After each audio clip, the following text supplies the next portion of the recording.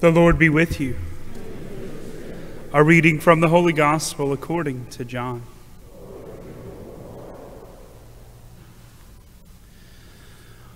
There was a feast of the Jews, and Jesus went up to Jerusalem. Now there is in Jerusalem at the sheep gate a pool, called in Hebrew Bethsaida, with 5 porticos. In these lay a large number of ill, blind, lame, and crippled. One man was there who had been ill for 38 years.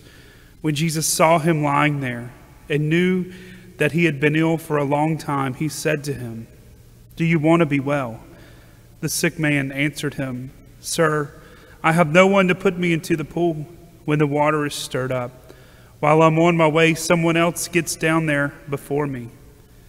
Jesus said to him, "Rise, take up your mat and walk." Immediately, this man became well, took up his mat and walked. Now that day was a Sabbath. So the Jews said to the man who was cured, "It is the Sabbath, and it is not lawful for you to carry your mat." He answered them, "The man who made me well told me, 'Take up your mat and walk.'"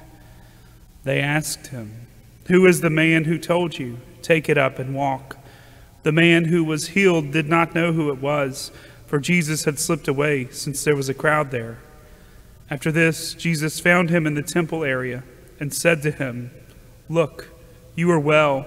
Do not sin anymore, so that nothing worse may happen to you."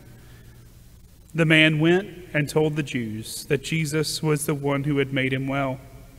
Therefore, the Jews began to persecute Jesus because he did this on a Sabbath. The Gospel of the Lord.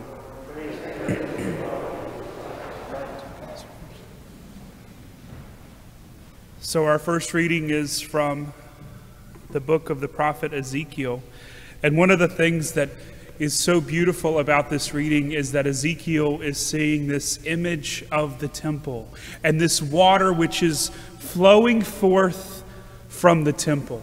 This water that will give life to every living creature, according to the prophet we hear in the first reading today, that will give life to every living creature.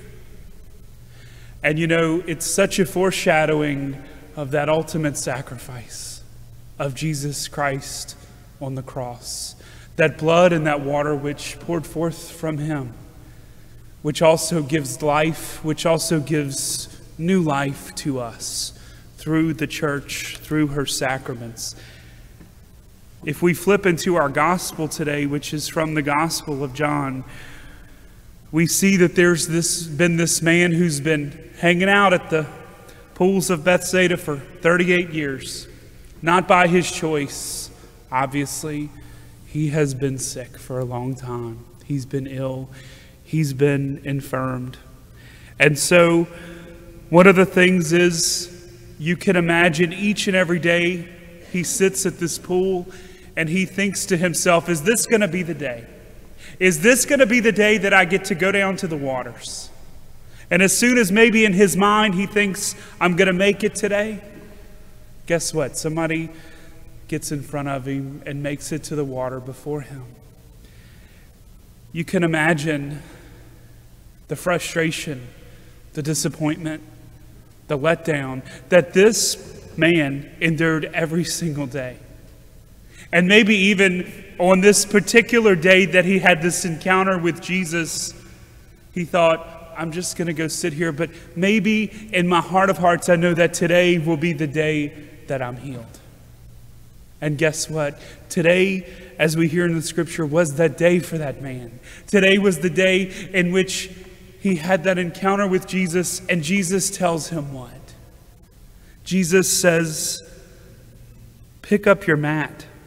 Rise, take up your mat, and walk. What does the man do? He rises, he takes up that mat, and he walks. And you know, we can imagine the great excitement. Maybe even there's a little bit of, or a lot of joy that this man experiences at being healed by the word of Jesus.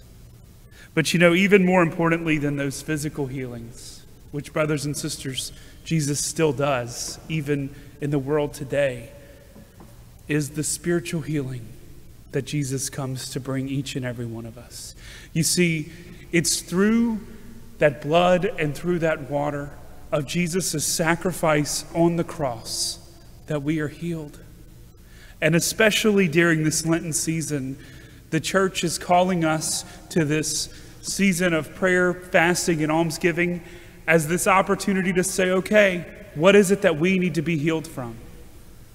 What is it that we really need to work on in that relationship with Jesus Christ? And so today, as we prepare to receive Jesus in the Eucharist, we ask him, Lord, whatever it is that we need to be healed from, maybe it's cynicism, maybe it's a lack of faith, maybe it's even some desperation, Lord.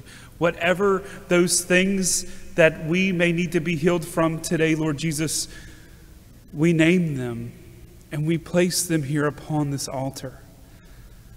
Lord, we know that, as your first reading says from the prophet Ezekiel, that blood and water, that blood that flowed forth from the temple, it will give life to all living things. And so, Lord, in the Eucharist today, we ask that you give us life. Help us to continue to grow in life and love of you, Jesus.